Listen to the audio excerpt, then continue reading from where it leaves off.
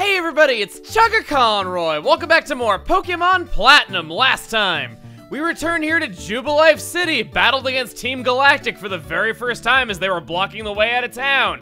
And we also visited some new locales like Jubilife TV, where we got some cool new stuff, and the Global Terminal, where we listened to some cool music, because that place isn't really good for anything else anymore. But this time, with the way open, we are heading out to the north of town, which is why I'm running in the exact opposite direction. Yeah, I was told by you guys that right around here there is, yes, a Stardust.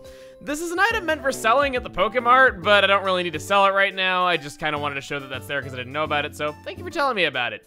Also, while doing that intro, I realized how pretty this fountain is. Just kind of another example of this game's art style being really appealing to me. I mean, some people say that it's Game Boy Advance in pop-up book form and that it's bland, but I don't think that's bland. I think it's really creative. I thought this was a great direction to take the series in. And I really do like Colosseum, but I feel like if they went for that style on the DS, it would've just looked sloppy. This looks nice. Anyway, I'm gonna go ahead and use a repel right here, and I gotta say, it's kind of funny how Looker left town like, what, 8 minutes before the bad guys attacked Jubilife, and he's supposed to be like a special, like, sleuth or something like that. I mean, he's just kind of like, there's no bad guys here. I know there's no trouble brewing. I've been here long enough. Alright, so Ravage Path. We can now move onward because we have Rock Smash. Gonna go off onto this other pathway. Not Tombstoner, but TM39 Rock Tomb, yeah. This is one of the, I guess, better Rock-type moves we have as of right now. It's powerful compared to what we've seen so far, and it can lower the enemy's speed, but it's kind of inaccurate, and there's definitely better options for Rock-type moves later on. I mean, well, okay, maybe I should see if I can learn it, because it might be helpful on, say, Bodhi, because he's, you know, not the fastest and weak to flying type, so maybe I could try that. Also weak to bug type. No, nothing. Well, it was worth a shot. Bodhi with his with his ground type lineage, I was kind of hoping maybe he could. Let's go to this cave exit right here, and great second dungeon, guys. Yeah. I don't know what it is with early caves in Sinnoh being so tiny, but trust me on that, that's not going to last. Really, did not want to go back in there. Freaking D-pad screwing up on me. Yeah, that is not going to last, but for now it is kind of humorous. Are you raising different kinds of Pokemon? If you only have the same type of Pokemon, you'll have a hard time against types it's weak to. It's part of the reason why I wanted to get Zubat. It quad resists poison, which is one of the types that Bodhi would have problems with. And on top of that, it's also immune to the poison status because it is a poison type itself. Right there we get Awakening, that'll cure sleep. You are looking away. Okay, I don't want to run when I'm around you. I don't think I want to use a repel. Well, that was great.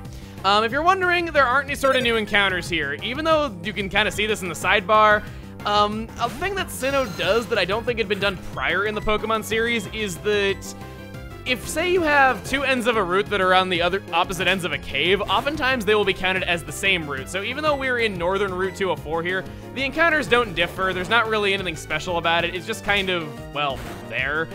It's a neat way of doing things, and I do like how everything fits together, how you can see the cave entrance from one part of the route and then see the other one from another part of a route, but yeah, in any other game, I would assume that they would probably have made this a separate route and given it its own encounters, but not here. Get TM09 Bullet Seed. That's a physical grass type move that hits 2 to 5 times at random but has low attack power. I would teach that to Bodhi, but I think Razor Leaf is just stronger and much more reliable. With that, we have gotten to Floaroma Town. Yeah, I like the pun too. I also like the peaceful atmosphere. It's nice. Do you know about Gracidia flowers? They're given as bouquets to express feelings of gratitude. It's an enduring tradition around these parts. I get the feeling you have an item for me, but you're holding out on me. Maybe we'll get to see what that's all about later. I wanted to get some flowers from the Floaroma meadow, but some Team Galactic guys in snazzy outfits came along. Well, fitting that like a little kid nerd wouldn't have the same fashion sense as a Professor Old Man. So you're saying that they went across the meadow. We'll have to see what they're up to there, but first, more importantly, I want to kill some plants while I'm here in this hippie town, yeah. We get an Oran Berry, that'll restore 10 HP, we've heard about those before. It's a held item that you can use to auto-restore HP whenever you get low in health. Cherry Berry cures paralysis, it's also a held item. Or a hold item, rather. It's not held by anything right now. Berries you pick can be used as food for Pokemon, you can also trade them in at the florists.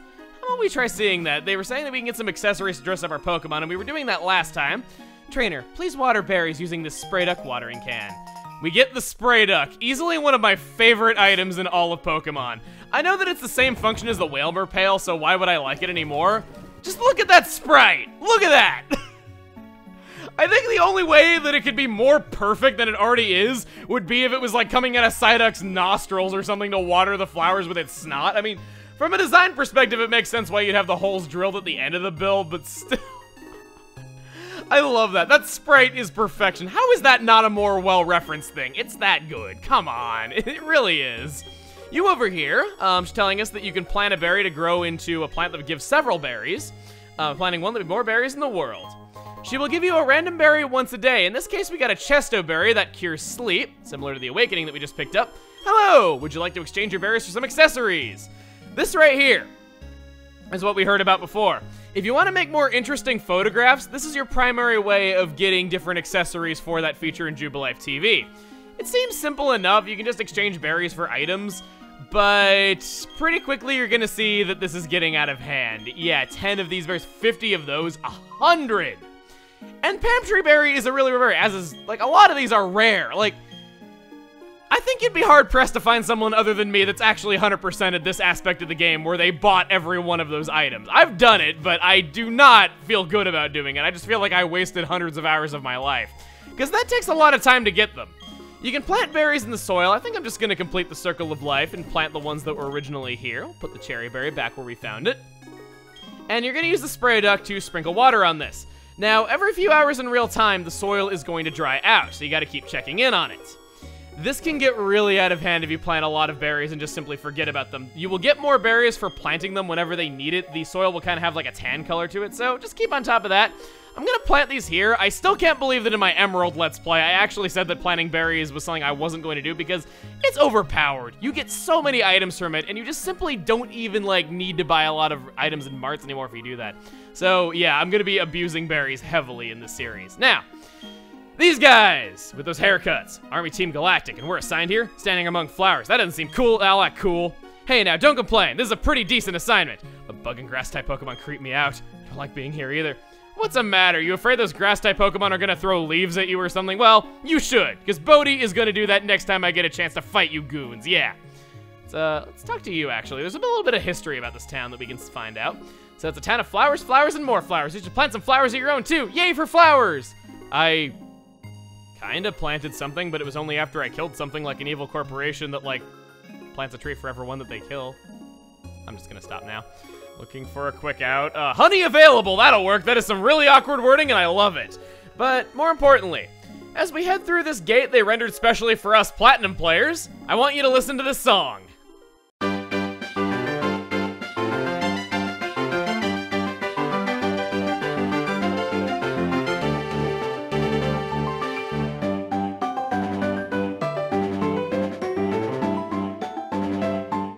Love the intro to this song. It just sounds so adventurous. It's one of my favorite route themes in all of Pokemon. And say what you will about the town themes in Sinnoh being bland, what Sinnoh doesn't have in town themes, it more than makes up for in route themes. And battle themes, too. What do you have to say, little girl? Also, that Pecha Berry restores poison. Help, help, trainer! Please, I want to see my papa! Okay, I won't make you listen to that voice. I'm sorry I subjected it to you for even the few seconds that I did. My papa and I lived at Valley Windworks. So you lived in a power plant? I'm so sorry. But then a whole bunch of people came dressed like spacemen came up. They kicked me out, and they're making my papa do something. Please, trainer, I miss my papa. Well, we will help her out after we check up here. We can't go to the north in Route 205, and it doesn't have any new encounters anyway, so there's really no point in us going onward. Besides, not like we could anyway. Stealing Valley Windworks, but it's no concern of you, so you stole a power plant. That's gotta be a first in the history of the world. I wonder if that's ever happened in real life. I'm sure it has. Let's get this. We get a potion. Can definitely be helpful. And there are some new encounters here at Valley Windworks that are separate from Route 205, but I think we're gonna wait to go over those just because we have a lot of stuff going on right here in the moment. Don't dare go into the Valley Windworks. It's not like I could. I mean, your sprite's kind of immovable. I got order to keep everyone out if they're not part of Team Galactic. You're giving me a look that makes me think you're gonna try to get in. Okay then, you'll have to battle me for it. You think you would have learned from your fellow grunts that were standing guard over on the bridge that if you just don't battle me, I can't possibly move you or ever get past you? Just saying, might be some good advice. And ugh, another good meow. Well, I guess now could be the time that we try to use bite. Use out? I don't know. So I'm gonna confuse you first. I want to use that attack stat against you because I think you got a pretty respectable one, at least for low levels. Do bite. This is a dark type move that has a chance of inflicting flinch. It's basically just a better astonish if you ask me. I don't really know why they made Zubat learn both moves one after another. I mean, yeah, Ghost and Dark are slightly different types, but not by much. They're probably the two most similar Pokemon types to each other. defensively and offensively, they are near identical. It's to the point where you kind of wonder why they haven't redone them on the type chart at this point. Well, good thing I have sleep recovery items. That would be really bad if I didn't. Also, you didn't try using it again. Bodhi, please make quick work of this thing. I really do not want to have a long battle where you're using Growl to lower my attack so I can't really damage you much, and just using Hypnosis. Okay, good. You're missing on that even more. Gotta say, I've been getting lucky with the accuracy of moves. A lot of my opponent's moves are missing a lot, and Zubat with that Supersonic, that's a 55% accurate move, and you wouldn't even know it from just watching it use it. It's been just that accurate with it. Take you out. Yeah, like I'm really supposed to win with a Pokemon like this. Sick burn on your unconscious Glameow that probably can't hear you. Isn't that just great? Getting owned by some kid. You can't do a thing if I lock myself in with the work. See, I also couldn't do a thing if you just didn't fight me, but hey, I guess this way I got stronger, and thus it makes it easier for me to beat you. Yeah, blocked from the inside, so we can't do anything about that. I guess we'll just have to give up and go home.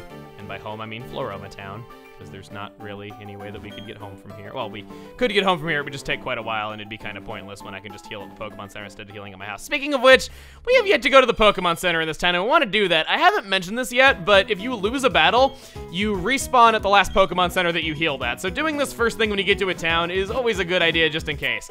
Unless you're a speedrunner, in which case it's a horrible time waster that wastes somewhere in the ballpark of a few thousand frames. What do you have to say, actually? I haven't talked to you before. How's the electric power lately? There's some trouble at Valley Windworks. Yeah, there is. Nothing you need to concern yourselves with, though. Team Galactic told me so. It's all good. So we're gonna head back to that meadow up here.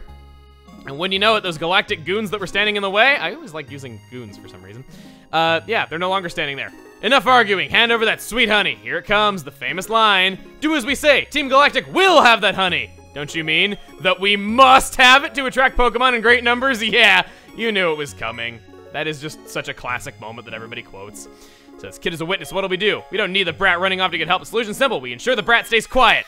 So, while we were in these two battles, since this is gonna take a little bit longer, I think now we could go over those two encounters that we had over on Route 205. I know it's a bit of a weird timing to do it, but I kind of thought it was the best way of doing things, just because I wanted to show off Zubat's new moves and all that. First off is Buizel. If you're looking for the traditional bulky water-type Pokemon with high special attack, you're not gonna find it here. Also, I like as soon as I praised Zubat for hitting with Supersonic all the time, it missed right there. Anyway, Buizel. It is a fast water type that focuses on physical damage, something that would have never flown in previous generations, or swam in its case, maybe breached if you want to meet in the middle there. And Zubat has missed that thing 3 times now, jeez! And now I'm getting hit by Fury Swipe, sorry. It's just really hard not getting distracted by that considering just how uncanny the timing is. Come on, Zubat, please do not go down on me right here. Please. You missed it! 4! 4! Well, I guess I'm getting the hell out of Dodge right now. So much for thinking that Zubat can handle this. Anyway, Buizel! It has decent stats for sweeping. It's definitely not a weak Pokemon, but most of the moves it gets leveling up are water and normal types. So if you want more diversity, you might need to go with TMs. Other than that, it's a good sweeper of a type that you don't typically see as a sweeper. The second of the two, hopefully with 100% less interruption, thanks again Zubat, really appreciated that, is Shellos. If you are looking for a bulky water type Pokemon, you will find it here, and so much more. Shellos, when fully evolved, becomes a water ground type, only having one weakness, grass. In addition, it gets the moves Water Pulse and Mud Bomb almost immediately after you catch it. Those are powerful moves this early on, and they remain useful for quite some time. Believe it or not, it's so good that I recommend catching it now more than waiting for its evolution. Because its evolution has a harder time getting the moves Water Pulse and Mud Bomb, and you're still gonna be using them that much later. Honestly, if you want any sort of tanky Pokemon, Shellos is something very worth considering. I even considered using it on my team for a while, and I just barely decided that I didn't want to go for it. But that's not to say that it's bad at all. It's very good. So, I don't know if you were watching that battle up in the corner, but I'm in trouble. That Stunky was really strong. Like, it was using Screech, it was using Focus Energy to up its critical hit chance, it was getting criticals, it was using Fury Swipes after lowering my defense multiple times, and on top of that, it also poisoned Bodhi, so this is gonna be an interesting battle. And it just got even more interesting because I'm fighting Zubats. I think it would be wise for me to heal. I bought these, I want to use a super potion here. No, I'll use a regular old potion. Besides, I'm fighting a level 11 Zubat. I know well better than anyone else that I don't have to worry about it one-shotting anything. Store our HP and then see what we can do here. Okay, good. Leech Life. I quad resist that. Good. Keep doing stuff like that. That's what I want to see. He's gonna do one. Yeah, it does one. When you do 1 damage to a Zubat, you know it is not your day. I think I'm just gonna forgo confusing it because it really didn't work out for me all that well last time. And just go for the bite there. I should be able to 3-hit KO it. It's gonna feel so good when I can 2-hit stuff. At least bite is more respectable than what I had, even if it is redundant with Astonish. And the beauty of this is, even though I'm fighting a Zubat that probably does know Astonish, that I was gonna say I don't have to worry about it flinching me because I go first and you can only flinch within the same turn, but has to go and confuse me. Please don't hit yourself, Zubat. I really need you to. Okay, good. Making up for that, I see. Making up for your bad uses of Supersonic by being good against Supersonic. Like theming. I don't want to throw Turtwig out against the Zubat. That would just be, I don't know. Its strongest way of attacking me would probably be Leech Life, so maybe I don't really have to worry that much, but still, Turtwig is not in the best shape of its life. I'll just say that much. Do your Leech Life, absorb my health, do whatever you gotta do. You know, this guy really should have, I'm not really sure, like, I feel like the other guy should have come second because he was clearly the stronger of the two. That Stunky was no joke. I am honestly really surprised that a Stunky was that dangerous, so let it be known, Stunky can be really good in low levels. Come on, Zubat! I don't want to use another potion, but I also don't want your happiness to go down either. Putting me in tight situations here. I'm metagaming and you're making it hard. No, I shouldn't. I'll go into my potions. No, I can't even use a potion right this battle. Thank you. Now what are you gonna do? You're gonna, okay, good. I can live with that. I can live with 3 damage. Now, use would have snapped out of confusion anyway, so I really didn't need to use that. Now, can you, no flinches, no critic. Sorry if I sound like I'm whining a lot though, but this is proving to be a lot harder than I thought it was going to be. I mean, this isn't really a battle that I remember for its difficulty, I'm just saying. Get our experience, and you are down 2. I want a promotion so I can get some tougher Pokemon. We ain't gonna get promoted by getting your ass beat by a child. Yeah, I said it. This brat's tough, like really, really tough. Tougher than I can put into words, and I know a lot of words. We're done for here? That sounds really bad. So they're just retreating to the Valley Windworks. Somehow, without the Works key. I guess they can knock and that guy will let him in. Should have thought of trying that back when I was in there. You get the Works key? The goons were trying to rob me of my sweet, sweet honey. They were weird though. You saw how they were dressed. What they were saying didn't make a whole lot of sense either. Oh, I need to thank you. This sweet, sweet honey. Go on, take a whole lot. We get the honey. Slather that honey on sweet-smelling tree. It might attract Pokemon. So, by a whole lot of honey, how much are we talking here? We are talking 10! Wow, I was about to make fun of the fact that I think we only actually get 1, but that man wasn't whistling Dixie. He's a man of his word. Also, I'm poisoned. You can see my HP going down in the corner. We'll deal with that in just a moment. So, you can slather this onto a tree. After a few hours of real time have passed, Pokemon can appear on them. You'll know they are because the tree will be shaking, and there's some Pokemon you can only encounter in this way. There's quite a few of them, though, so I think we'll go over them another time. I think for now, I'll just slather that on there, and we'll deal with it a little bit later. I'll go into this house. I think these guys just simply tell us about how honey works. Yeah, it's quite often you can find some rare Pokemon that way. This was oddly a mechanic that they wanted to introduce as early as Gen 2, according to some unused text, but it finally came to fruition here. Get it? Fruition? Trees? What? Oh, but he survived the poison, and then the poison faded away. Yeah, just like I was saying earlier, if poison, at least I think I said it earlier back when we had the trainer school, if you have 1 HP and poison in this game in the field, the Pokemon does not faint, it just goes away. This guy will let you buy some more honey if you are so inclined, but we have 10 of them. I don't really think that we need to. I think for now, I'm just gonna slather honey on some other trees, in addition to planting some more berries, you know? Gotta get into this hippie lifestyle. We're in a flowery town with these wooden overarching signs and a wind power plant and all that. You gotta get into the atmosphere. Anyway, though, I think with all that done, since we have gotten the honey, we have stopped Team Galactic in Floaroma Town at least, and we got the Works key, we can now move on to the Valley Windworks. I think we're gonna end things off here. I mean, I'm sure that guy who's held hostage, he can wait a little longer for me to rescue him, and That girl, she was probably long traumatized by having her dad held hostage by some criminals before we even arrived in town. She can wait a little bit longer, right? Anyway, next time on Pokemon Platinum, we head on into the Valley Windworks and hopefully see some progress on our berry plants and our honey trees. See you guys then.